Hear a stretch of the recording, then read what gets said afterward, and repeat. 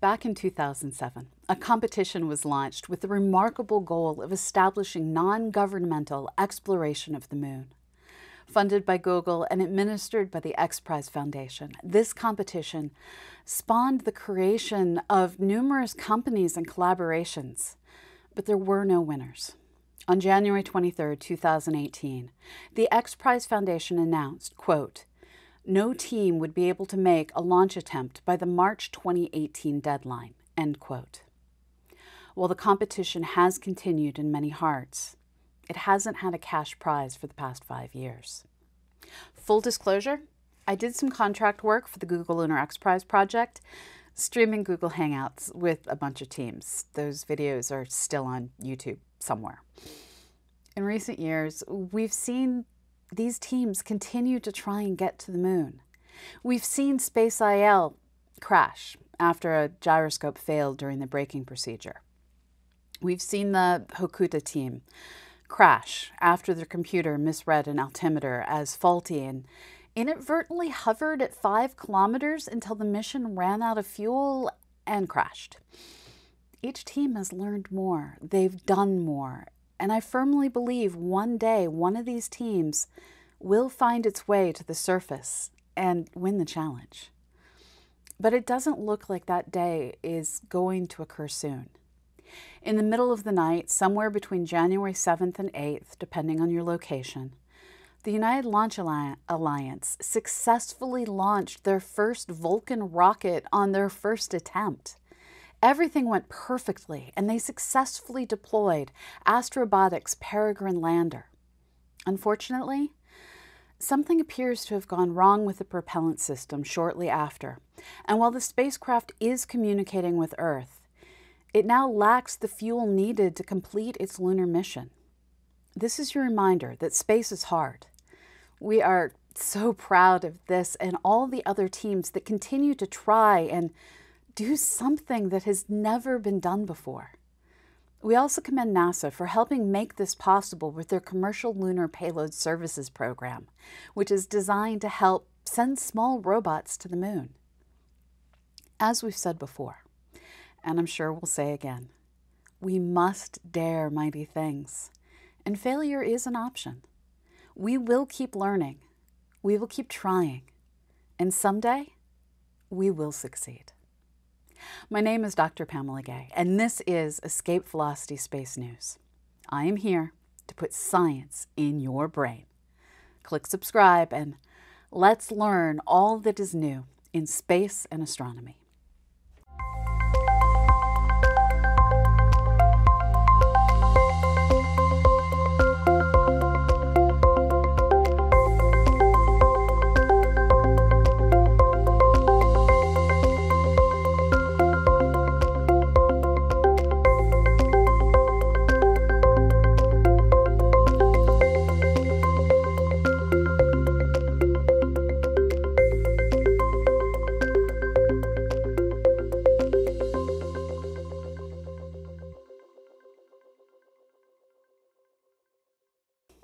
Okay, hold on to your brains. Things are about to get dense around here.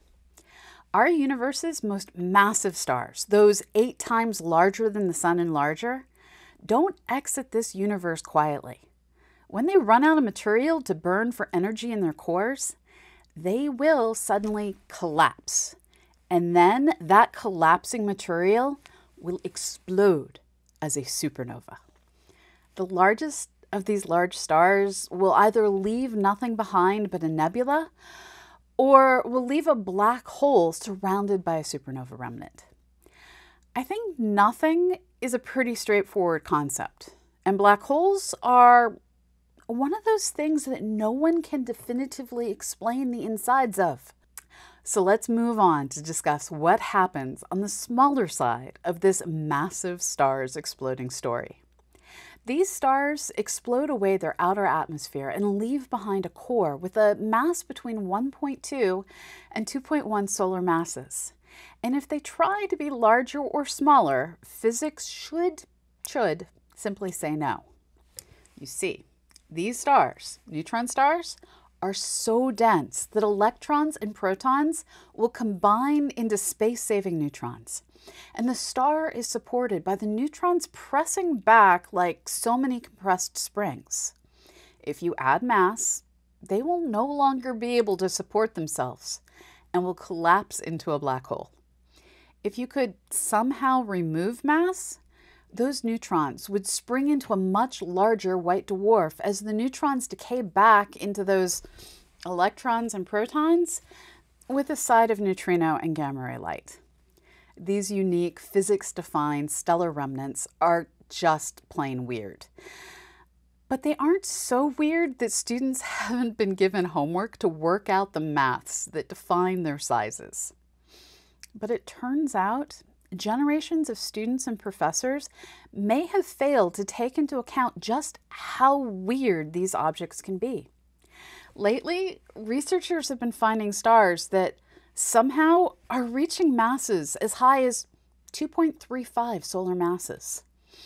This reality has folks taking a new look at an old question. Can the cores of neutron stars be made of something even weirder than just neutrons? This even weirder material would open the door for more massive neutron stars by providing a new way to support bigger stars against collapsing into a black hole. Let's back up a bit. Neutrons are made of 3 quarks held together by gluons. According to team researchers, in the largest neutron stars, quote, their constituent quarks and gluons are liberated from their typical confinement and are allowed to move almost freely, end quote. This work appears in Nature and is led by Amelie Anala. According to co-author Hunis Horvian, quote, we had to use millions of CPU hours of supercomputer time to be able to compare our theoretical predictions to observations and to constrain the likelihood of quark matter cores, end quote. They find there is an 80 to 90% probability that the most massive neutron stars have a quark-filled core, and the larger the star, the larger the pocket of quark soup in its gooey center. These are super cool results. We now know there's very likely non-normal matter in otherwise normal-looking objects. This is a cool new case of don't judge a book by its cover, because that plain-looking star just might have a core of exotic matter. Faculty, it's time to take neutron stars out of your homework sets, unless you're teaching computer science. One of the things I love about astronomy is there's always something weird and rare waiting to be discovered. Recently, the Atacama Large Submillimeter and Millimeter Array looked at a galaxy 12 billion light-years away. Looking directly at the data, if you squint and tilt your head, you can make out a spiral pattern, sort of. Luckily, software has the ability to look at more colors, integrate in motions, and piece together subtle features our brains often overlook. Putting all these pieces together, the spiral structure of the galaxy emerges. This system, cataloged as BRI 1335-0417, is the most distant known spiral galaxy. Analysis of this data is published in the monthly notices of the Royal Astronomical Society, with first author Takafuma Tsuki. According to Tsuki, quote, we were interested in how gas was moving into and throughout the galaxy. Gas is a key ingredient for forming stars and can give us important clues about how a galaxy is actually fueling its star formation, end quote. The team found the gas in this spiral is largely flattened with a bar in the center. But there are also unusual vertical oscillations. According to Tsuki, quote, the vertical oscillating motion of the disk is due to an external source, either from new gas streaming into the galaxy or by coming into contact with other smaller galaxies. Both possibilities would bombard the galaxy with new fuel for star formation, end quote. Bombard the galaxy and set up a cool wave that shows up in millimeter light. Spiral structures are rare in the early universe. And the more we find, the more chances we'll have to piece together exactly what's going on. This data set is just one really amazing snapshot in the galaxy's many billion-year life. But this baby shot, while not very cute, is super informative. Astronomy is theoretically the study of how our universe formed, evolved, and will one day die. But to get answers for those high concept questions, we need to start by just seeing what's out there. What is the biggest? What is the smallest? What is the nearest? And what is the farthest? And what is everything in between? Cataloging everything is really where it all has to start. And sometimes, cataloging finds some pretty cool stuff. The Large-Sized Telescope has installed their first telescope in the Canary Islands, and that telescope has detected gamma-ray light coming from a distant galaxy. This indicates the galaxy's central supermassive black hole is actively feeding on a surrounding disk of material. This is only the 10th system detected giving off light at energies higher than 100 giga-electron volts. And this is the most distant active galaxy ever found. And it was found while using this telescope while still being commissioned. So this is the telescope's first ever discovery. I can't wait to see what this cool new system is able to do when it's fully constructed. Up next, we take a deep dive into the Earth's magnetic field and some of the weirder ways scientists have to study how it has changed over time. Stay tuned. One of the great myths we learn from TV and books is you can take a compass and follow it to the North Pole.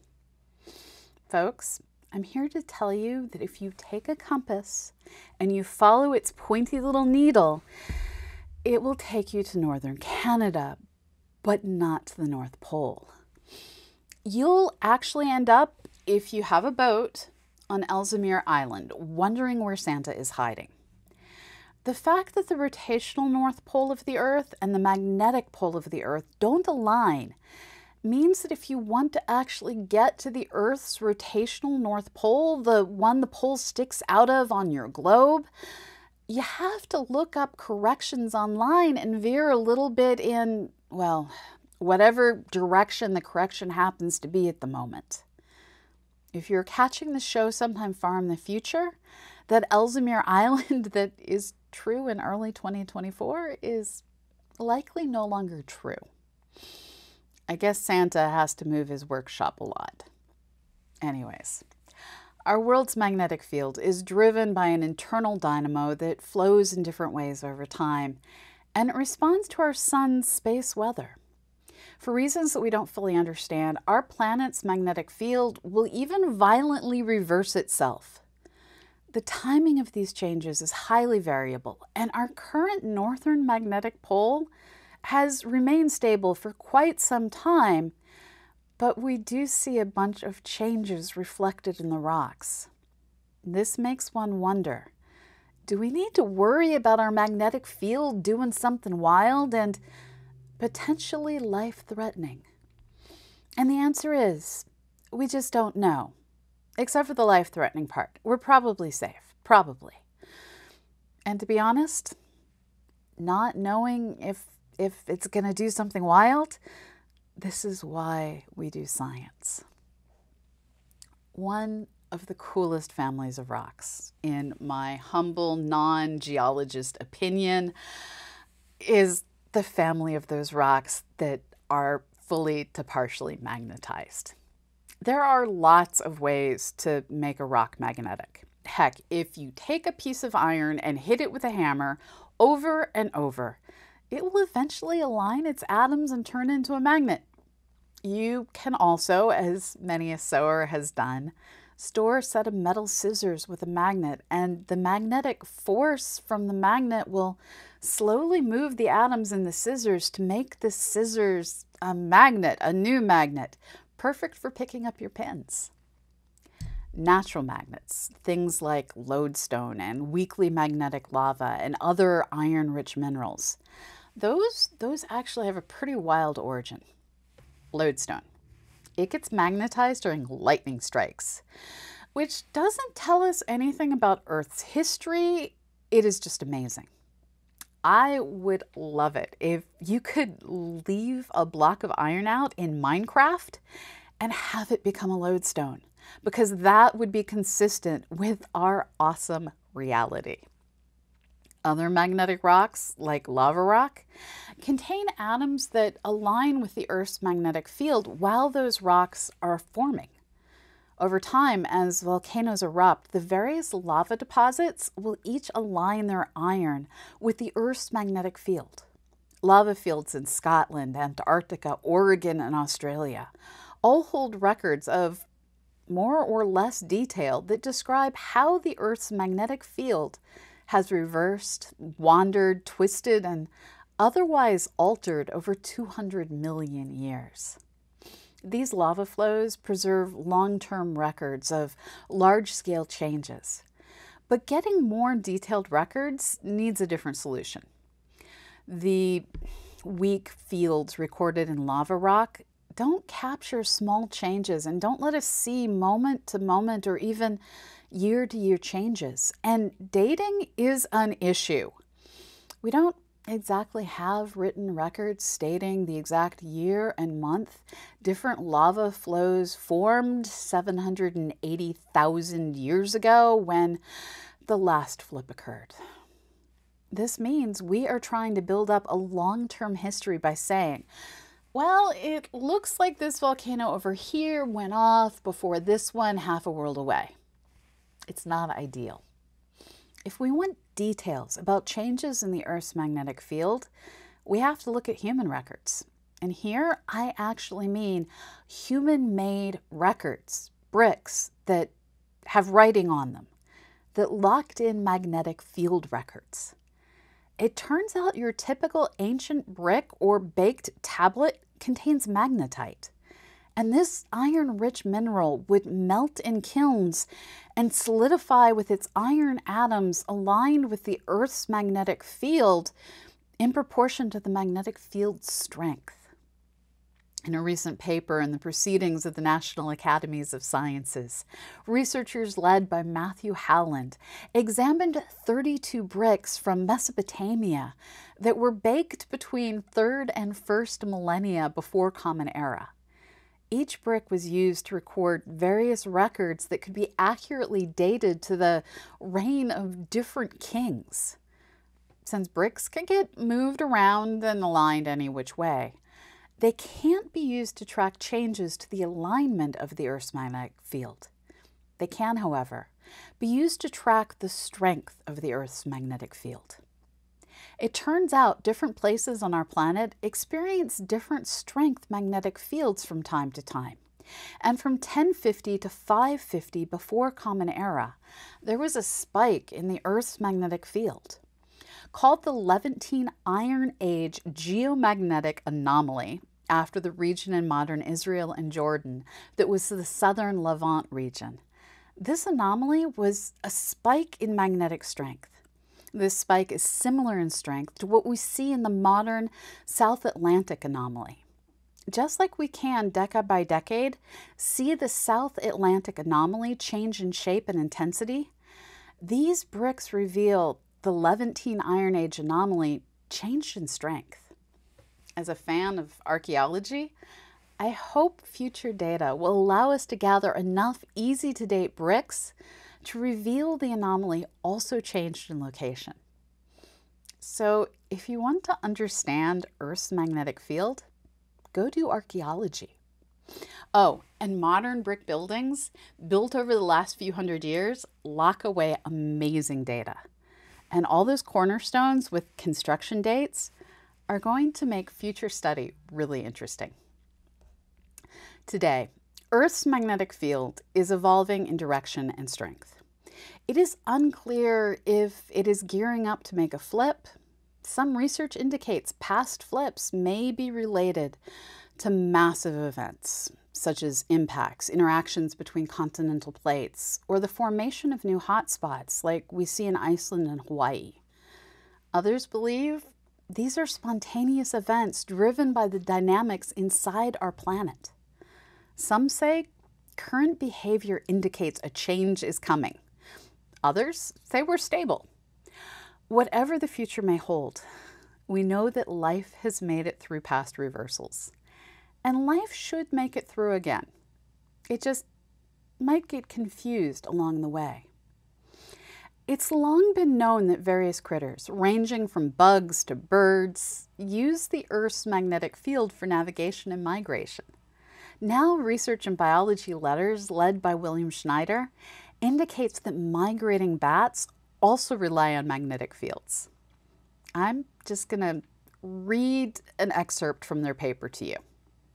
Quote, "We exposed bats to either the natural magnetic field, a horizontally shifted field, or the same shifted field combined with a reversal of the natural value of inclination.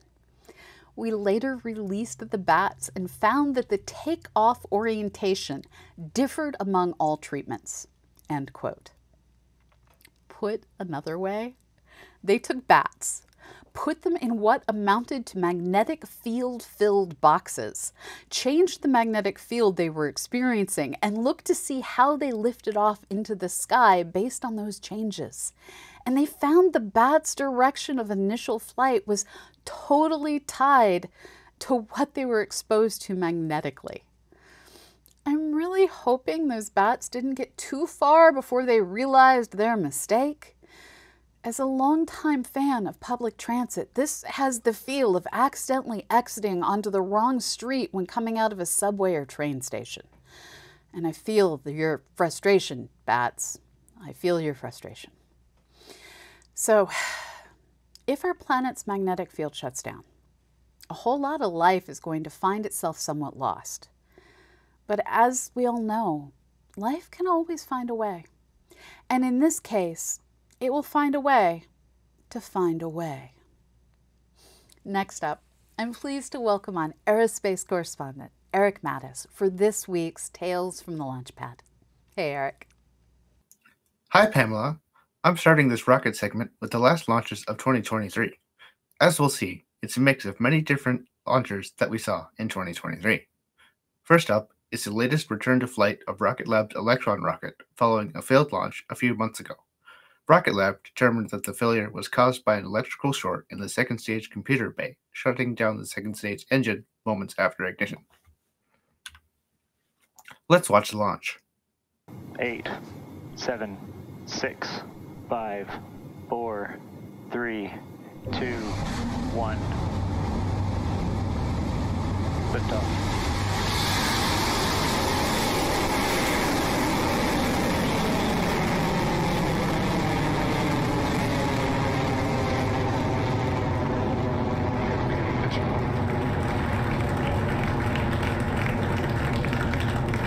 Improvements for this flight included a continuous nitrogen purge of the engine bay to eliminate electrical arcing.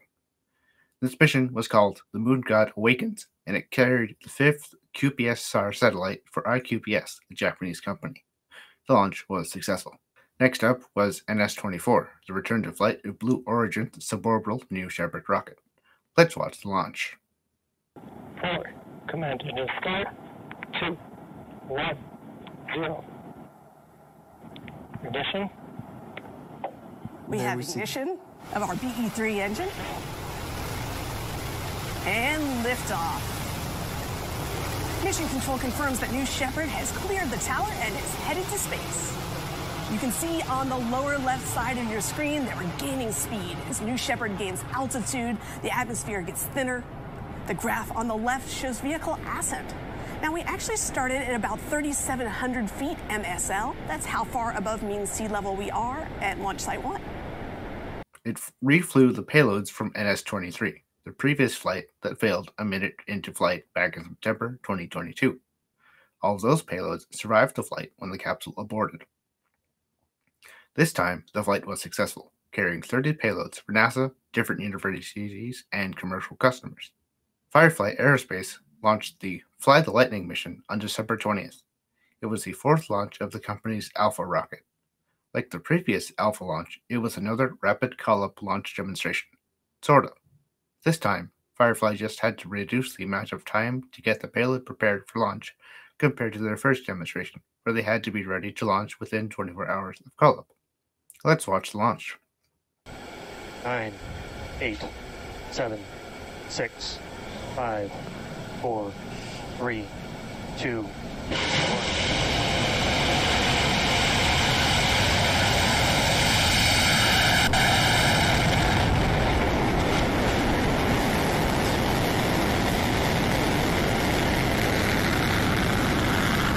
The payload was Tantrum, a small satellite made by Lockheed Martin with a new antenna design.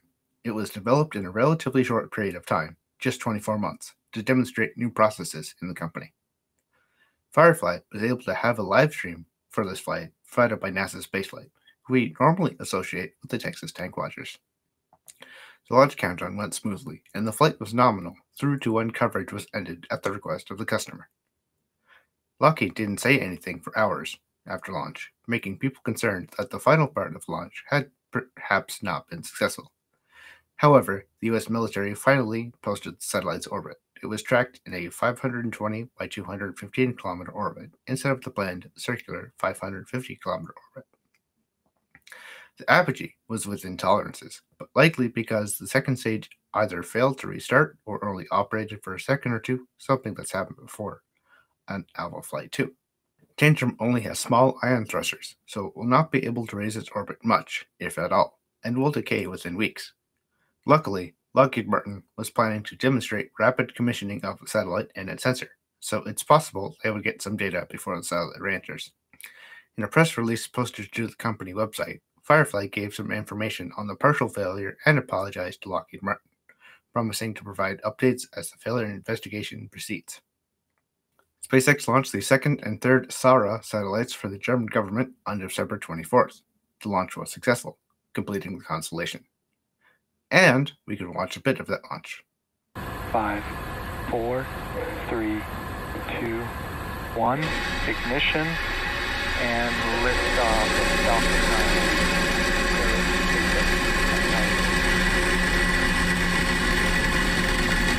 9. Vehicles pitching downrange. Stage 1 propulsion is nominal.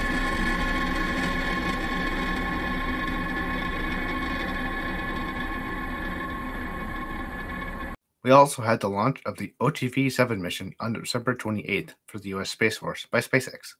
Also called USSF-52, the mission featured the X-37B spaceplane flying on Falcon Heavy for the first time.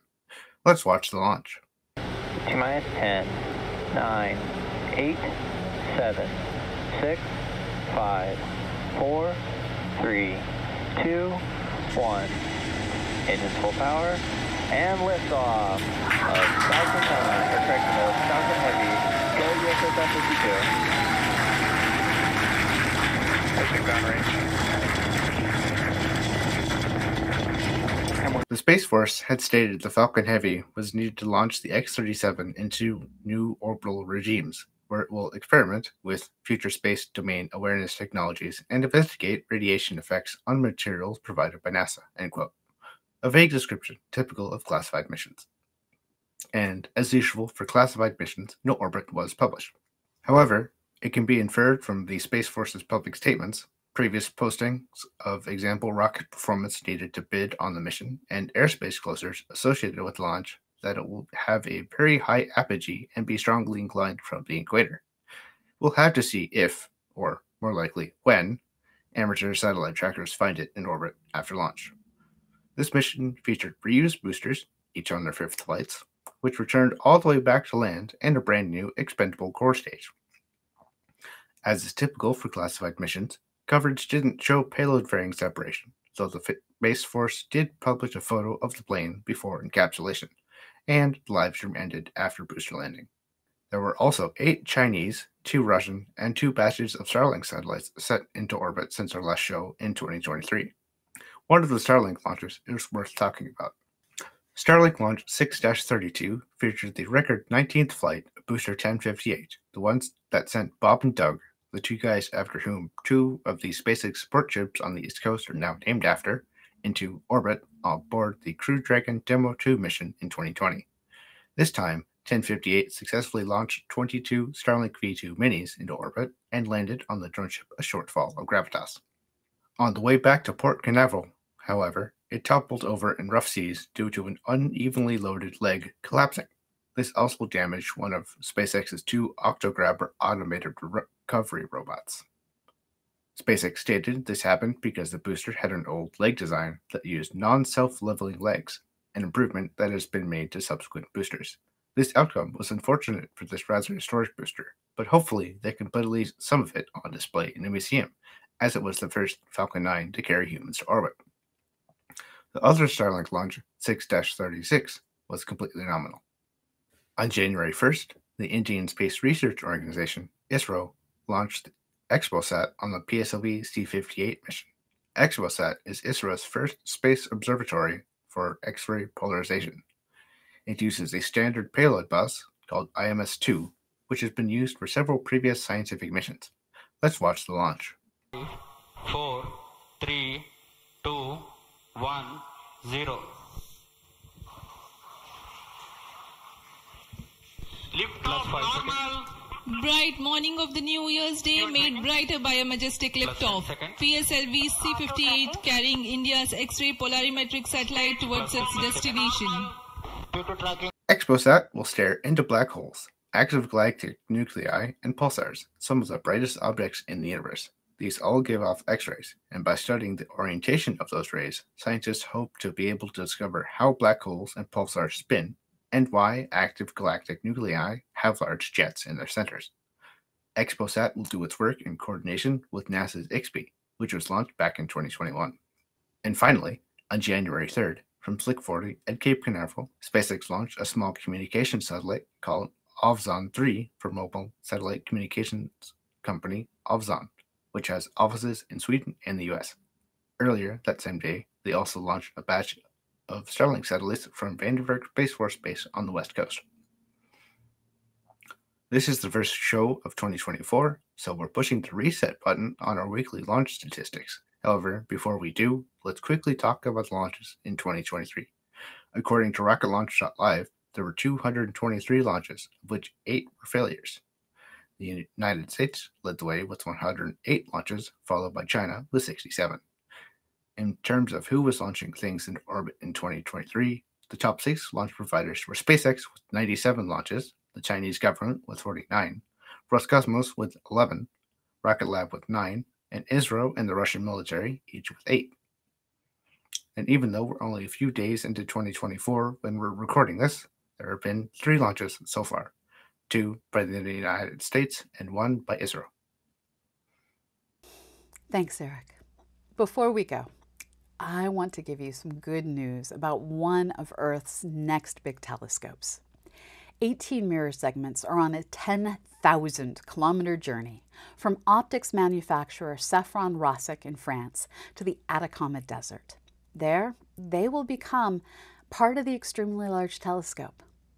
Ultimately, the ELT will have 133 mirror segments that work together to form a surface 39 meters in diameter. The technology behind this telescope is amazing, but the naming skill is less so. I would really like to make a plea that we return to naming telescopes after mountaintops, funders, and amazing researchers. Currently we have the large size telescope, very large array, very long baseline array, very large telescope, square kilometer array, extremely large telescope, 30-meter telescope, and the now canceled, yet I did like this name, overwhelmingly large telescope, or OWL. That one was good. At a certain point, we're going to run out of superlatives, and the younger generations are already mocking us. Here is my challenge to all of you astronomers on telescope planning committees. Can we please do better naming, please? Anyways, that's all for now. Good night, everyone. And remember to go out and look up and click subscribe. Bye-bye.